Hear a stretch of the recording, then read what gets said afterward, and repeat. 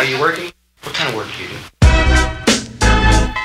Welcome to the Philly EDC Holster Clinic, where Kydex craftsmen from across America and beyond are sending in their holsters for us to give them our honest feedback about what could be better, what could be improved, and what they're doing right.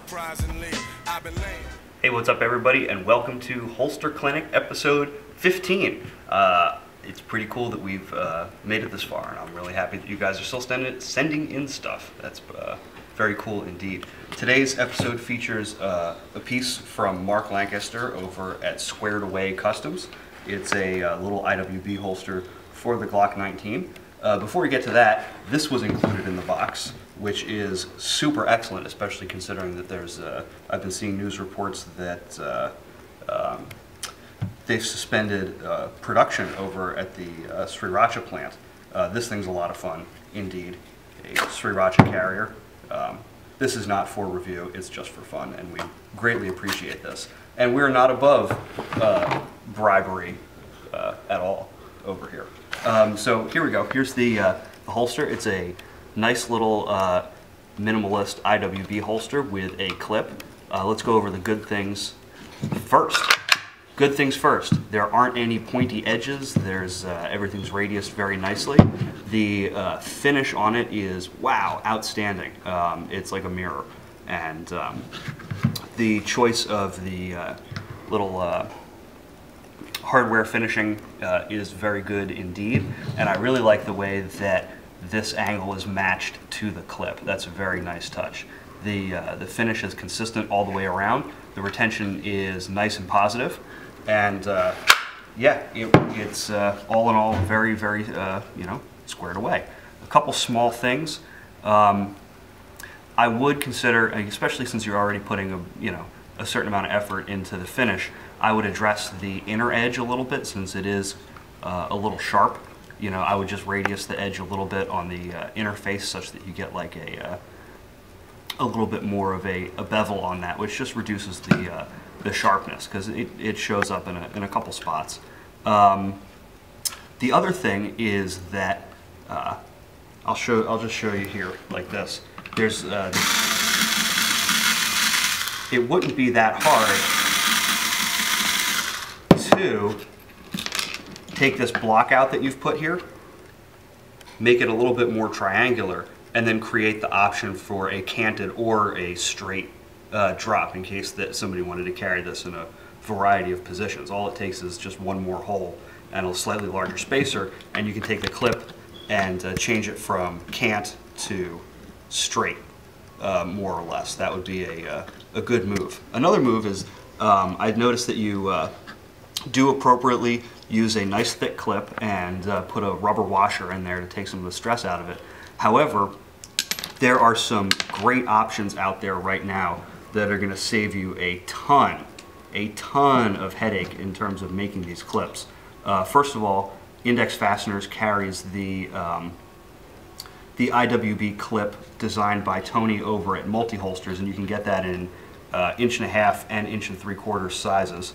And also, DIYholster.com is carrying the a Raven concealment component from their modulator system, that thing where you can take the HSGI tacos and weave them together such that they become a belt-mounted solution more conveniently. And they have a big old clip with adjustability built into it. And I think if you're committed to using a clip, given the availability of injection molded components, just to save you time and give you greater consistency in making the holster, I think that'd be a good option to go to, especially considering that there's probably somebody else out there doing it, and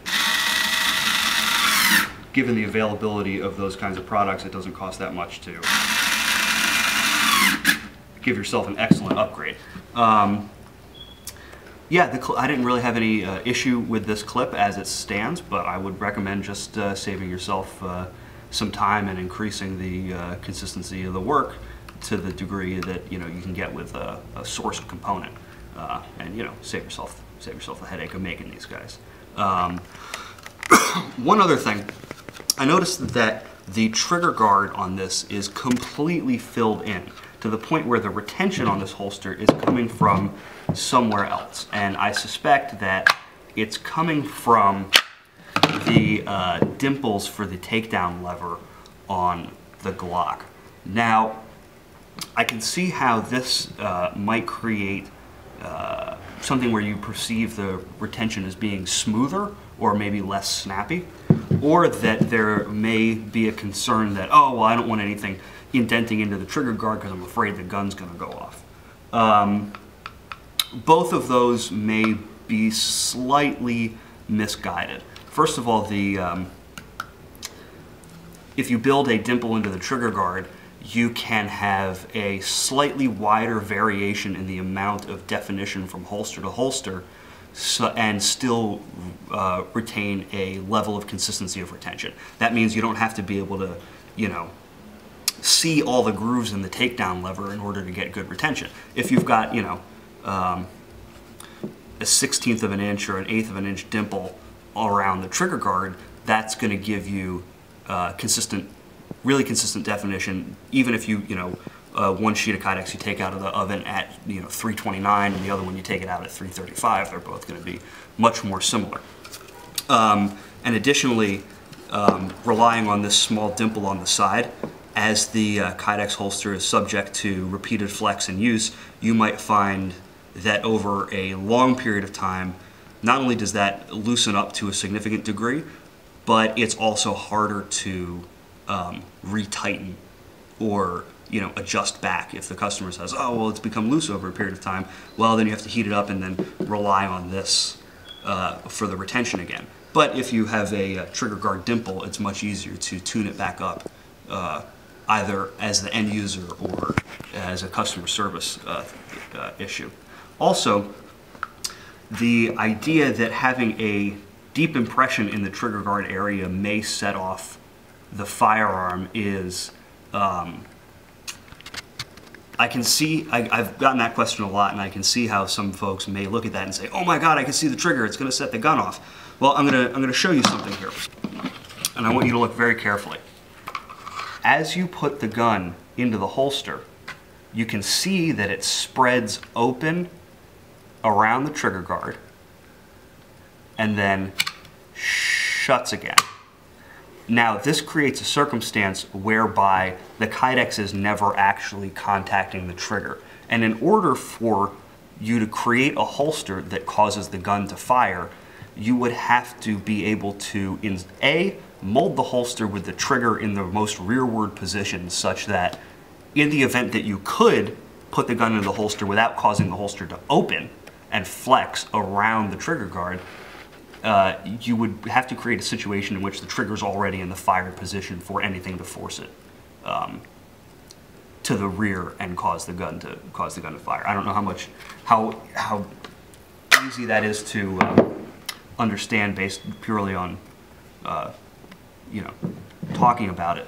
But the long and short of it is, as the gun goes in the holster spreads open, and nothing ever like rides the trigger or pushes on the trigger. So we could conceivably make a holster whereby, these two sides of the holster touch each other through the trigger guard, and it will never cause the gun to fire. The only thing that will cause the gun to fire is something actively pushing the trigger to the rear. If the holster opens and closes, that doesn't provide a rearward pressure on the trigger, and you don't create a circumstance whereby the gun can fire just as a result of the molding of the holster.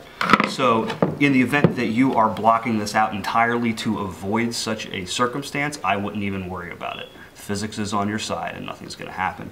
And you can give yourself a wider range of leeway in terms of small variations in molding precision in order to accomplish consistent retention without relying on this extreme level of detail in order to accomplish your retention. I hope that makes a certain amount of sense. All in all, I'd say this is an excellent holster. My recommendations in a nutshell are, please do rely on the trigger guard for retention. It's consistent, it's easy, and it gives you a lot of leeway in terms of managing your definition and your heat. Two, you're already going to great lengths to get this fit and finish really nice. I would just do a little bit extra and make sure that you sand a little radius onto this edge because it is a little sharp. Pardon me.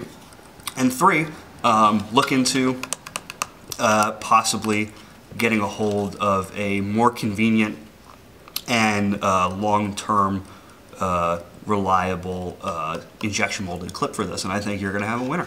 So thanks again for sending it in. This is from Squared Away Customs, so check them out.